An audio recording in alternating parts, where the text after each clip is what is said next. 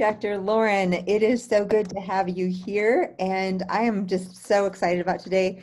Today was one of those where we just kind of scheduled last minute, and it worked out perfectly.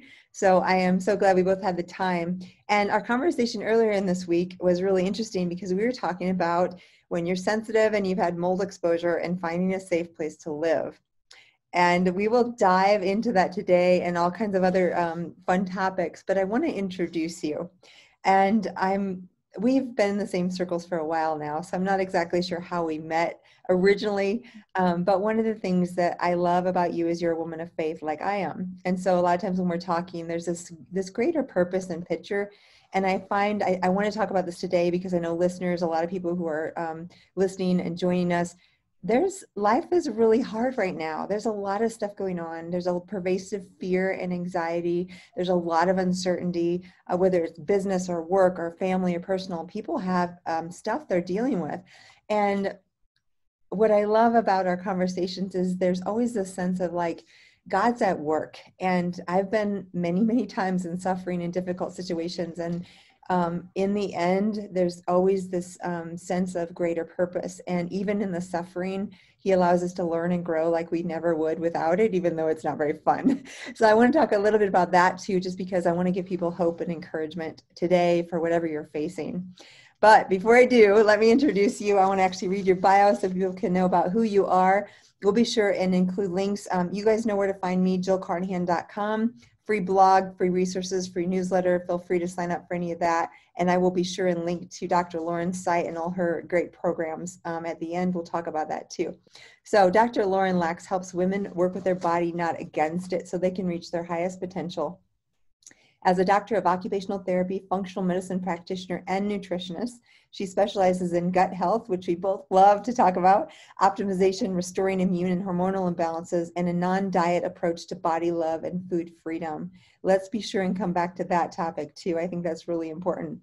Her work is inspired by her 20 years of personal and clinical experience overcoming over 10 chronic conditions that almost killed her and that doctors could not solve, including GI disorders, eating disorders, autoimmune conditions, mold-related illness, Lyme disease, hormone and thyroid imbalances. And today she's made it her life mission to help others do the same. She has been featured on many, many news outlets. I won't read them all, but Lauren, thank you for taking the time to talk to us today, and welcome. Thank you. I'm so pumped. Yeah, the spontaneity and the stars aligned finally. I know. I love it. I want to start with how I always start is you have quite a story. I don't think I even know the whole story. And it sounds like there's a lot of alignment between like what we've been through. I want to hear your story of some of the things you've been through that have gotten you to where you are today. Yeah, 110%. And so, my story began in healthcare really begins from day one that I was born, like as far as just like a lot of the cards stacked against me in my health, and kind of knowing what we know about gut health and maybe what a lot of your listeners know about gut health. Just started early on having gut problems early on, and just how much our gut can impact our immune system, our mindset, and our hormone balance. And so C-section baby, antibiotic baby, processed food baby, like from the get-go, constipated, just like most of my life or early life was spent just not feeling super well. Grew up in a very upper middle class, just really loving family as well. And at an early age began to struggle with what I now or later would come to find out was anorexia. And that story really began about age 9, 10, wanting to fit in with other popular pretty little girls, and standing on the playground one day with some girls, and the queen bee says, "Oh my gosh, you guys, I weighed myself last night. I'm 69 pounds. I'm so fat." And well, what do you guys weigh? One by one, we had to go around the circle and report to this queen bee. And at the time, I was a healthy 10-year-old girl in the 4th grade. But I gulped and I lied, and just remember going home that day, standing home in the pantry and turning over a Doritos snack pack and learning a language I had never known before, which is fat grams and calories. Yeah. And really for the next bit, like my middle school, high school, college years was really spent fighting various sorts of eating disorders, and orthorexia as well, just becoming really obsessed with healthy eating, overtraining, and really driving my body into this state of chronic stress, which I think played a role later on in my life, kind of like with the limbic system and what we know about like mold illness and everything that came up later. But really that story came to a head when I was 23 years old and stepped on the scale for the first time was scared. And I saw a number I had not seen since I was that 10-year-old girl. And it's just like everything flashed back. And I was 23 in a young adult body, studying occupational therapy at the time in Nashville. And my faith has always been very important and part of my journey. And it was just like, it got really real. And I remember getting in the car that morning to go to the YMCA and praying, God, help me make a change today. Like, this is not okay. And I don't feel good. I was starting to have chest pains regularly. I was running on feet with stress fractures all the time. My body was just really depleted and caving in. And when I got to the YMCA that morning, I got out of my car, got my magazines to read on my Stairmaster, and not one, but 8 other individuals walked up. And these were 8 other individuals that were gym goers I had seen all the past year. They didn't know me from Adam. And they spoke up and just said, Lauryn, we want to help you. And I was like, what? We don't know what's going on, but it just seems like your health's been declining and we're worried about you. And again, don't know these people more than just saying hello in the mornings. And I now call these people my 8 YMCA angels, because literally they drove me to Vanderbilt Hospital, and within 48 hours I was in the ICU and doctors saying they may need to put a pacemaker in. My heart rate was nearly in the 20s, and it's just like my body was depleted, giving out, and I couldn't stop it on my own power prior. And so, but I remember just the night that happened, my heart going that low, just feeling a sense of peace. And it was like really from the Lord, and just saying like, Lauryn, this is your time, and not my time to go, my time to really survive through that. But he said, buckle up, it's going to be a ride. And I had been in and out of hospitals and treatment centers like all for the past 15 years leading up to that. And just the same story, Pop-Tarts, pizza, Prozac was the typical treatment. Wow. Very much a symptom-based model, that eating disorder recovery model, which is why I love not treating the symptoms nowadays in my work. But I ended up spending another 4 weeks on feeding tubes, heart rate monitors, IV fluids, and then was kind of like sent out to treatment again. But something in me had changed, and I ended up staying a year in Miami, Florida, in a treatment center, very conventional treatment for eating disorders. But I knew life on the other side was going to be different, and I had no idea what exactly that looked like, but it was just walking through that journey of faith. And I wrote a book about all that, like just with all the little things that God was teaching me during the time, like Mr. Bagel Day, the day I had to have 2 bagels, and God just really like kind of like breaking my fear of carbs for one, but just saying like, trust in me through this. And just like countless, just I guess just stories and ways that he stretched and grew me in my heart. So getting out of treatment, I was about 24, and I was just like, wow, life, I'm reborn. And like, I say 23 is my magic spirit age. I still feel like I'm 23 because that's really when I came to life again. But yet my journey wasn't over yet. And what I call post-recovery began to happen. And what happens to your body after just years of stress, chronic dieting, chronic eating disorders, you name it. It's like ill health does not happen overnight. And we do a lot of that work in functional medicine, helping an individual with a timeline. What got you to where you are today, or what were those triggers? And so I ended up being diagnosed with 10 different chronic conditions later, like in those follow-up years, a lot of it autoimmune related. I mean, most recently and near and dear to my heart was going through mold illness, and then like Lyme coming up at the same time, just something I probably had for a very long time in my body.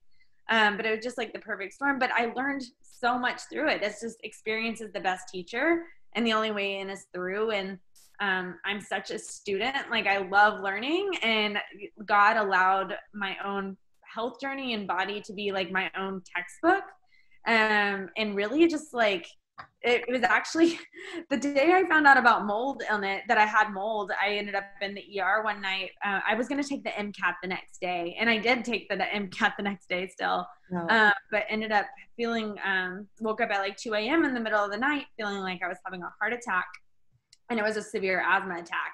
And that's from breathing in mold spores all along. My body just like felt depleted.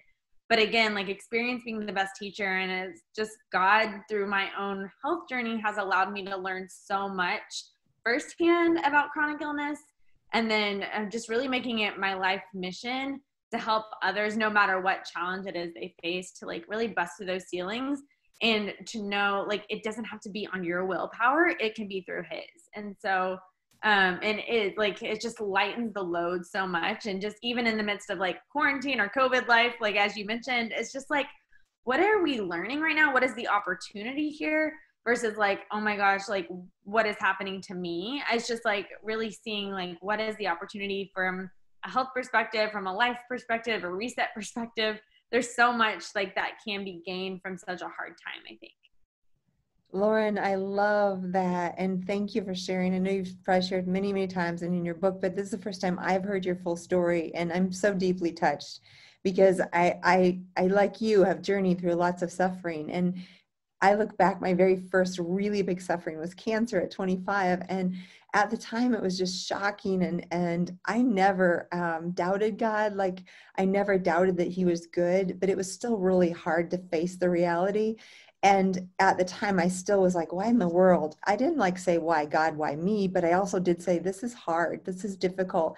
And now that I look back, I might get choked up here because I look and there's no greater gift that I had than going through cancer and going through Crohn's, because there's no way you and I would understand people to the level that we'd understand them without having that experience. And I'm like, literally like, thank you, God, for cancer. Thank you for your eating disorder. Like he gave us such a gift, because when we experience that suffering and when we experience firsthand, there's things about mold, about Lyme, about cancer for me, about eating disorders for you, that we know that no textbook could ever teach us, right? There's things that we can see in our patients' faces. They have faced those things. And all of this is the physical, the emotional, the spiritual, the mental. And we know on all levels, it's not like we've arrived, we're in the journey with you, but we know that it takes all of those levels in order to heal.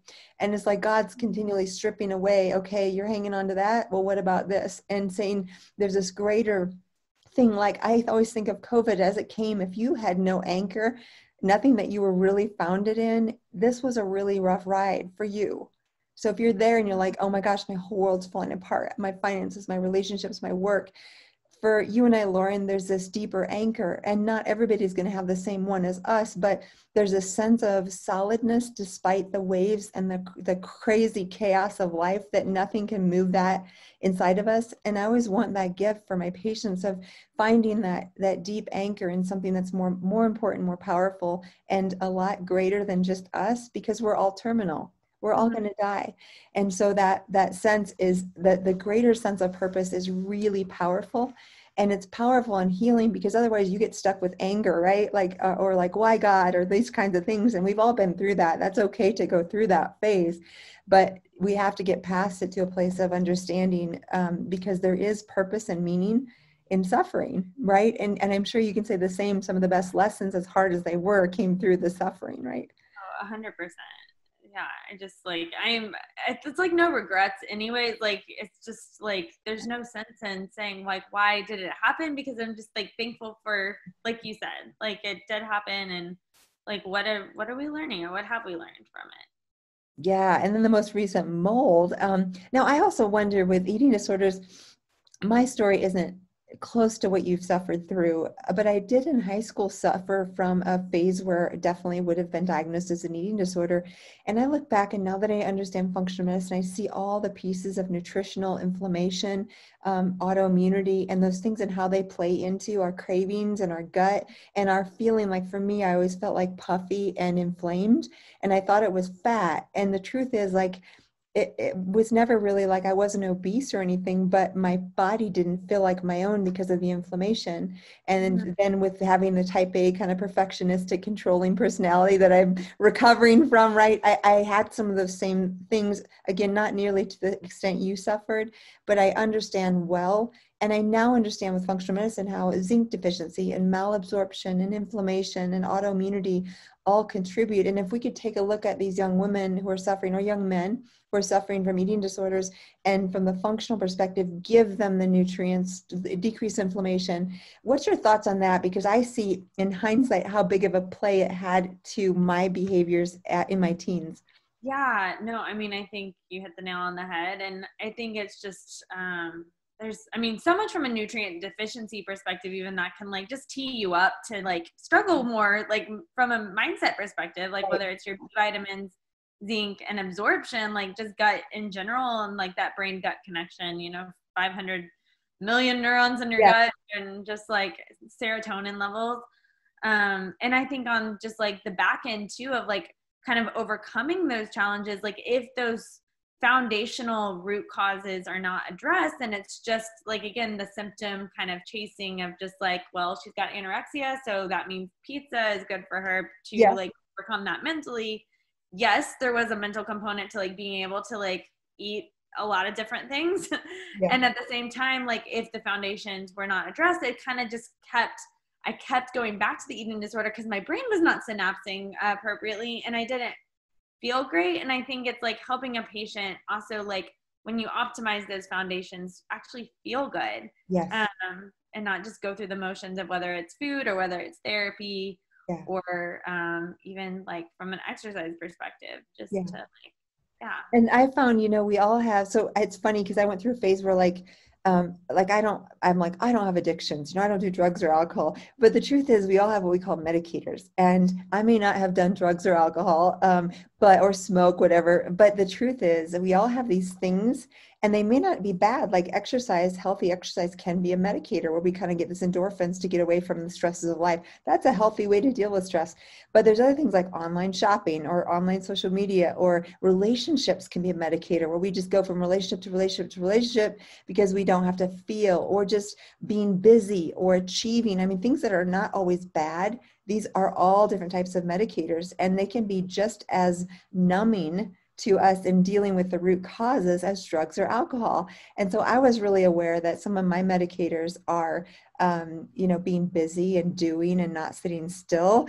And God got me on that. I was like, no, I want you to be still and like be in this place. And for me, when I got more still, some of the emotions and things that I was trying to suppress came up. I'm like, oh, this is really uncomfortable. But God's continuing to teach me that I don't have to always, go from thing to thing to thing or take on new projects, but I can actually just sit in his presence and be okay with the sadness that comes up, or the anger that comes up, or some emotions that I never was comfortable with.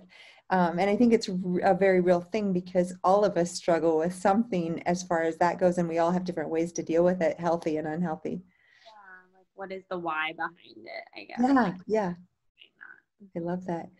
So what a story, and what things you've overcome and continue. And again, there's a lot of similarities with the autoimmunity, the Lyme, and the mold. One thing we talked about on the phone that I really wanted to talk about today was we're both mold sensitive. We've had mold. We're much better. We're starting to recover.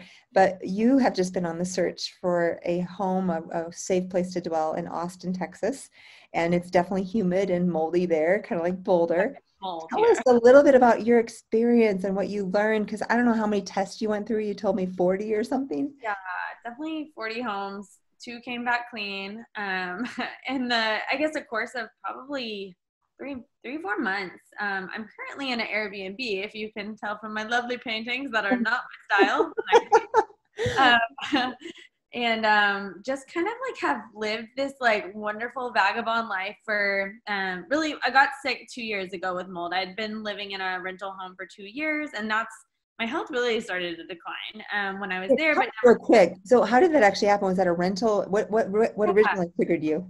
It was a rental that I was living in. And like, granted, we've probably all lived in mold. Like, think about college dorms. That's like mold city there. So I just never, it was as affected until like this season of my life where I had actually had a colonoscopy, which I think played a big role. I passed out during the colonoscopy. It wiped me clean. It reset my gut in a different way. And I think I just like was a good host for mold to come in after just some like things like that, getting sick, et cetera, had happened that year. And so lived in this home, and that night, feeling like I was having the heart attack happened. That was in March 2018. And something in my head just like triggered mold. I wonder, like, I think it's just like in the back, like God put that in my head.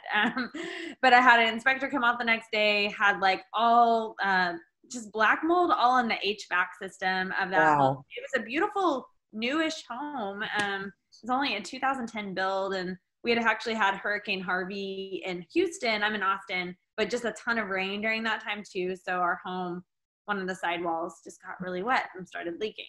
But never really thought, when I heard mold before, I always thought you would see it visually. I never saw this mold visually until like the inspector took pictures of the HVAC, which I never went into the attic area. But yeah, from there, it was just kind of like this cascade of like mast cell activation syndrome that really took place. And so every like 4 to 6 weeks, I was going from doctor to doctor, specialist to specialist with a different random diagnosis, like diabetes, and then the hypothyroidism, and then migraines and allergies and asthma, and like things I had never had before. Just like, what's happening in my body? And the doctors couldn't explain it. And we were just doing all the scans. But like really, as I got more into understanding what mold is, what it is I have, it was then that I really realized I got to get out of here, of the place I was living, and began this bounce around of just, and also learning a lot about multiple chemical sensitivity as well, which can oftentimes go hand in hand, because I bounced from that house to a newer house in the neighborhood, a street over, and like could not even like breathe in the room. And the girl's like, this is new. I was just renting from a kind of a girl my age, and it was the VOCs and just like all the off-gassing of his own carpet. So there's just like a lot of chemical and environmental sensitivities my body began to develop. And then ended up finding a spot to land for about a great 9-month stretch. It was just like, oh God, thank you. And then a new roommate, I was living with 2 girls, a new roommate moved in and brought in like Thrift City into her room, just like a thrift store, like kind of self-proclaimed hoarder, she said, and like lots of clothes. It recontaminated the air with just like a mycotoxin. Wow. Mycotoxins, and just like my body was set off again. And so just like being in this really like, I call it princess in the pea spot, just got to be like in the perfect spot. Yes. Going through that. And we as practitioners often like say, like, you can't really fully begin healing until you are in a cleaner spot. And it just like has been exhausting. I think I've moved a total of, I would say 12 times in a matter of a year and a half, of just like 2 weeks here, a few months here, an Airbnb here, and tested over 40 homes in that time with an awesome mold testing company, Global Analytics. I work directly with the owner of that company now, and you probably kept him in business, right? Like, so. He loves my business, but he's been so great, and he's so great at like even just questions I'll have about like, what air scrubber should I get, or like, if there's mold, is it remediable? Can I really do anything about that? And just like learning about like healthy building as well. And so, I mean, kind of like, which has brought me to where I'm at today, which is actually looking now for a home to just like either buy or build. And I think like that's really, we talked about this past week. I reached out to you about like, what would you do? In the home, it was just like the perfect home I was gonna put this offer in on. I've been praying for a clean spot. It was the builder I wanted, the neighborhood I wanted. And just going into the home, it seemed like everything should be perfect in my head, but something in my body did not feel right in the home. And it's just still like really honoring the body and not pushing the body over the edge, because I've already been there. And I think it's just a lot of the off-gassing that happens with a brand new build that just got finished. And so still I'm just like in this place of like, do I do it? Do I not do it? And at the same time, like something the Lord's been putting on my heart is like, he clothes the lilies of the field. He's like, he's sustaining this far. I'm living to tell about all of this. And just knowing that typical Lauryn fashion would be want to take control of the reins and just like, this is how it should go. And yet I think sometimes when things don't work out like we plan or like we think they should be planned, it's usually because there's something better. And just to like really lean into that is really where I'm at, and a day at a time versus like, 5 years down the road. Gosh, I love that. That brings to mind so many things that our patients deal with. Like, first of all, when you have a mold exposure, often your cells, the mast cells, these are some of the protector cells in our body, they get irritated. And some people are more prone to that. Those who are usually mold sensitive are more prone to that. And I've talked to Dr. Afrin, Dr. Theo Theorides, some of the mast cell experts in the whole United States of America. And they all, whether or not they treat mold, understand that mold is probably one of the biggest triggers to mast cell activation. And so this is super common, and you listening, probably some of you have this as well. Feel free to comment if you do or have experienced, but all of a sudden you find you have hives, you have rashes, you have sensitivities. And then you mentioned something, Lauren, multiple chemical sensitivity, which is this term that's not official medical diagnoses, but any of us in this functional world, we acknowledge it, we understand it, we see it. It's just sadly, it doesn't have its own ICD-10 code yet, which doesn't make it not a disease. But what I describe this as is we all have the bucket capacity that we're born with to detoxify. So Lauren, you and I were probably born with a smaller bucket. Thanks God. No. And so what happens is over our lifetime, that bucket fills up with chemicals and glyphosate and parabens and phthalates and metals, and mold is a huge one. And at some point we start to spill over the top. And when we spill over the top, we tend to be symptomatic with neurodegenerative diseases, or we have brain fog, or we have physical hives and manifestations of the mast cell stuff, or we have just headaches, or migraines are really common. And there's many, many more things, but often you'll start to manifest because your bucket's overloaded and your water's flowing over the top. So part of the getting well is getting out of that mold, decreasing the load in that bucket. And I always say, gosh, it'd be nice to know all the thousands of things that are in your bucket, but you really don't have to. All you have to do is reduce the water level by a certain amount so that you can have margin again, because our bodies were created to detoxify, and we give back that margin by getting out of the moldy environment, starting detox. Our bodies will detoxify eventually. It's just we need to give that margin back. So what you were experiencing after the mold, and what I did too, is first of all, we have this mast cell activation. So often we're more reactive, and sometimes they call that unmasking, because as we lower the level in the bucket, we actually become slightly more reactive. I don't know about you, but if I walk into a house with mold, I can actually tell pretty quickly, or hotels. So I call myself the mold dog. I'm sure you're the same, right? Definitely. Yeah, and that's kind of that unmasking and sensitivity. It's a gift and a curse, because we can tell if there's some place we want to stay or leave right away, but we also are going to be more sensitive. And what you experience is what a lot of my patients and yours, I'm sure too, experience is this, gosh, there's maybe no mold in this new home that you're looking at. That's wonderful. But there is chemical off-gassing, and that, whether it's the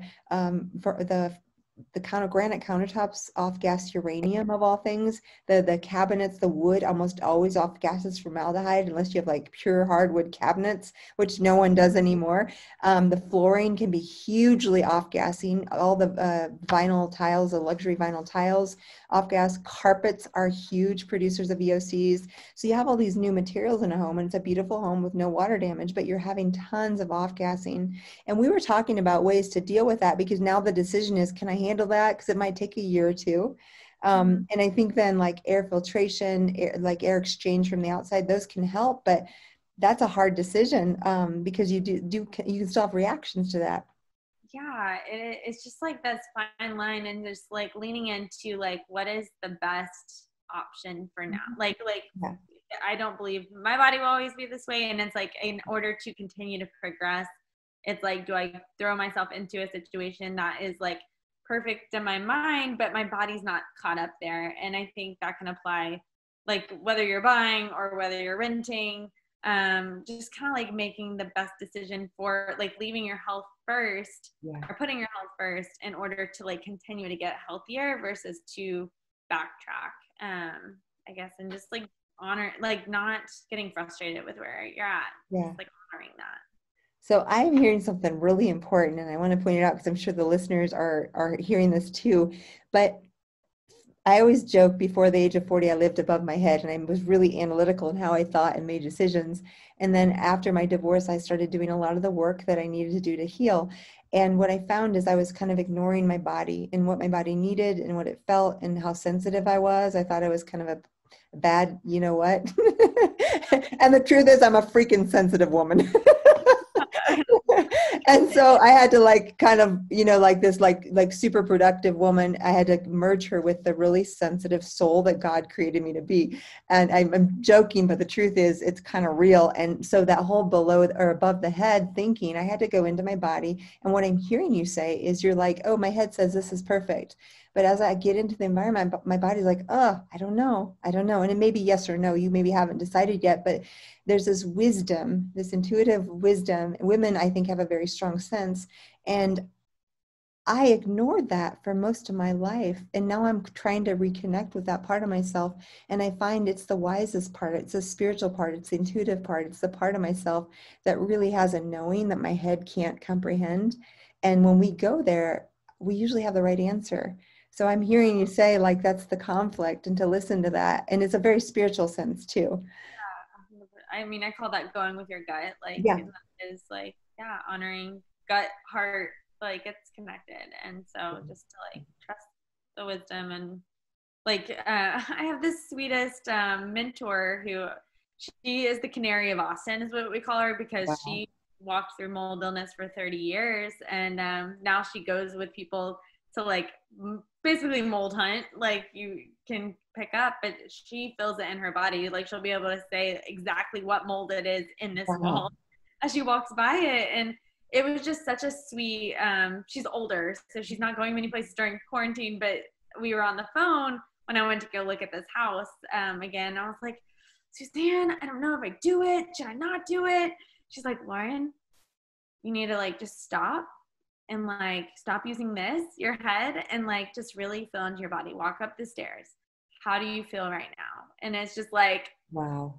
I had the answer. Like I knew how I felt when I like got out of my head. That's like, just like, don't think about how pretty it is. And I think it's just like, it was just a beautiful kind of like Karate Kid moment of like the master teaching the student, and she's teaching me how to be a mold hunter, because a lot of people ask me to do that nowadays now. But it's just, yeah, what you're saying. I think it's so easy in our society too, in multiple areas, not just mold. Yeah. Whether it's relationships, like Right. you know what the answer is, or even like what foods do and don't agree with you if you're trying to figure it out. Like oftentimes my clients already know what is like making them maybe not feel super well, what does, or like even what innately is going on with them without doing lab testing. Like sometimes I'll just like ask, well, what do you think is going on for your body? And like as they're a little bit, they've been more educated in our work together, and we don't have to like press in so hard to like finding so many answers externally when you like, I don't know, just really like listen.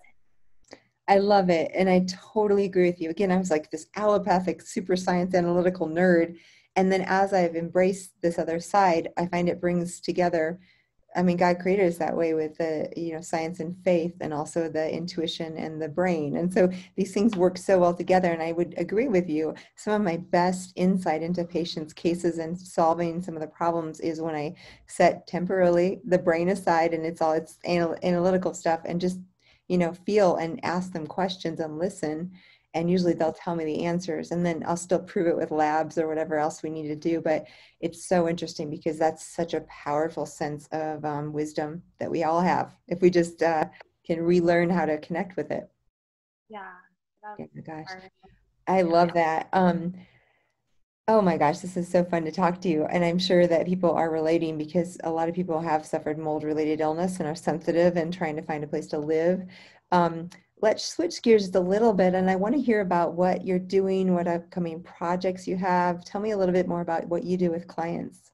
Oh yeah, well, definitely work one-on-one with folks right now is where I've been spending my time in my business. So functional medicine, nutrition, and therapy, kind of just a hybrid, and just really taking them on a synergistic ride or experience, designing custom programs for them based on, I work mostly gut health, immune, detox from like mold, and hormone balance, with just helping women work with their bodies, not against it, is really kind of like what I stand for. And but really, I feel like the quarantine time has been such a great opportunity of incubation, and really have really been diving into working on the gut and total gut reset. I just finished a book called The Total Gut Reset that will launch in the the spring, I guess January time, along with program and products like around that. But I just really believe health is an inside job, and that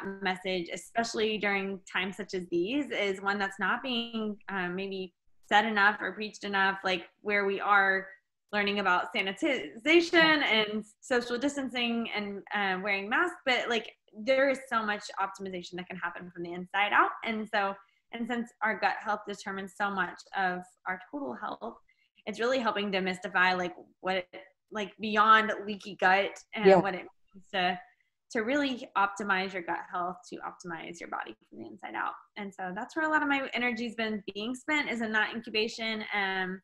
And then for my eating disorder, those in recovery from that, I have a program called Body Love Food Freedom that really is a functional medicine approach to recovery and just changing the way we do recovery. And my next group is kicking off in September for that. Awesome. And where can people find more information about this, about my you? website would be the best, where they'll get the latest, drlauryn.com. And Lauryn is spelled with a Y, so BRLAURYN.com. I will be sure and put that in the notes so that everybody has that link. Any last words of wisdom or thoughts that you have for people listening to our interview today? I mean, I think our greatest setbacks are our biggest comebacks. And so just to really use like whatever current setback you are finding yourself in, like what is the opportunity here? And just for that. And then also what we focus on expands. And so like, where are you putting your energy and your focus? And so that's where I think the greatest growth can happen, or the greatest opportunity for healing. I love that. Well, best of luck to you in finding and securing a safe place to live or the house to buy. We'll be praying for just wisdom and clear direction for that. And thank you for your time today, Lauryn. It's so good to talk to you as always. I really appreciate it. So fun.